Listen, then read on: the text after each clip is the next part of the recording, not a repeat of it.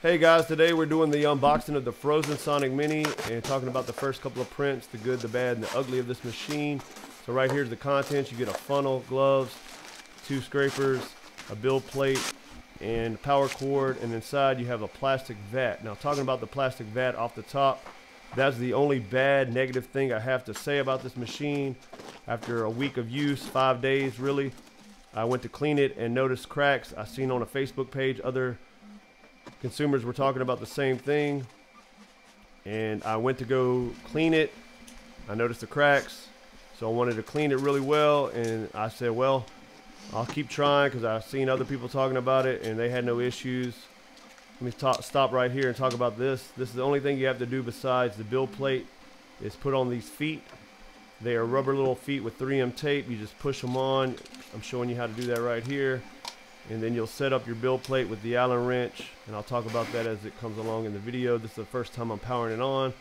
But yeah, as I went and cleaned my vat and poured new resin, I'm using Phrozen's resin.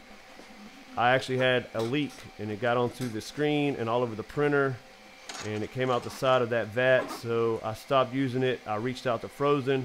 I have to congratulate them on replying very fast and sending me another plastic vat. I was still unhappy because I didn't want to use another plastic vat and have that same issue.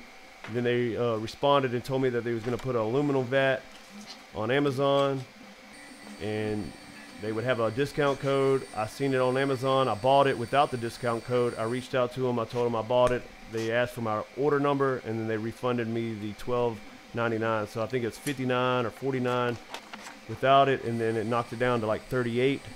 So $229 for the machine, and with the aluminum vat, I think it is a must that everybody switches over to the aluminum vat. If you're using the plastic one and it's not failed you, it's just a matter of time.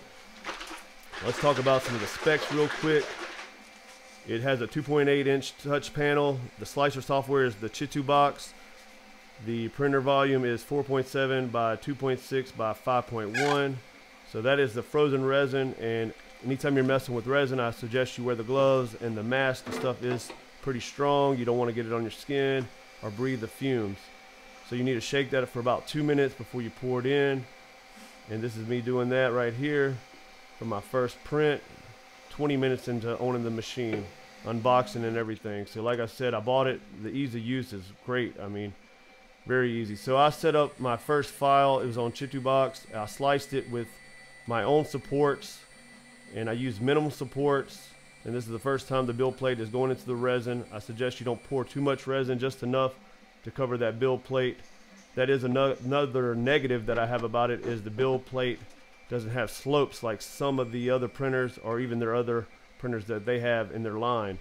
So I found a way to do that. You'll see later on in the video. The first time I get this print, I spill resin everywhere trying to figure that out. And here it is, the lock and key set from the show off of Netflix with minimum supports. It came out very well. And here I am trying to fumble around, and you'll see me kind of spill some resin. And then the next print I do is, you'll see it coming up. I use the scraper. That's my trick now, is to use the scraper on top of that build plate, and as it's printing and comes out of the resin, just scrape along and push the resin back into the vat, and you won't have that issue. These were a little bit longer, and you see it dripping, and I get a little bit here, a little bit there, but I cleaned it up promptly with some alcohol, and that solved that issue. But as you can see, they came out very well, high detailed. You will need to put this under a UV light to get the resin to harden and cure.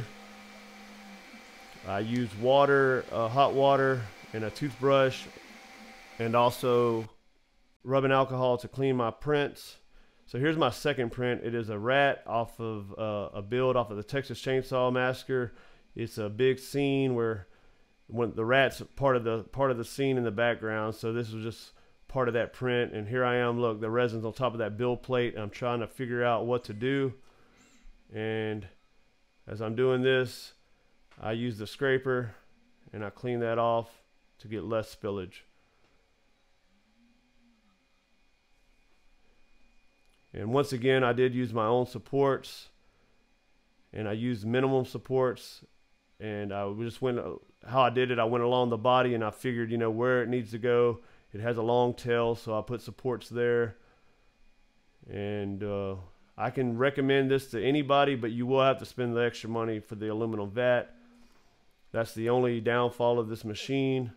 And I'm hoping sooner or later that they will make a bigger machine with the same screen, because I like the fastness of this printer, and I like that the screen lasts for, you know, more than a couple of hundred prints, where the other printers, you know, they'll end up having to be replaced a lot sooner. So you can see the high detail in this. Once I get these supports off and give it a paint job, this thing looks like a little rat. So I'll be doing a video coming up talking about the supports and what to do when you remove them and they leave marks or holes or divots in your print, and how to fix that. A cool little trick I found. So if you have any questions, write down below. I'll get back with you. I am the Extreme Hobbyist. I do a lot of hobbies, from metal work, leather work, and airbrush, and painting and drawing, and 3D sculpting on ZBrush. Now that is my Deadpool print from the Artillery Sidewinder. That's the 2FDM machines that I do own. Hey guys, thanks for watching. Until my next video, I'll catch y'all later.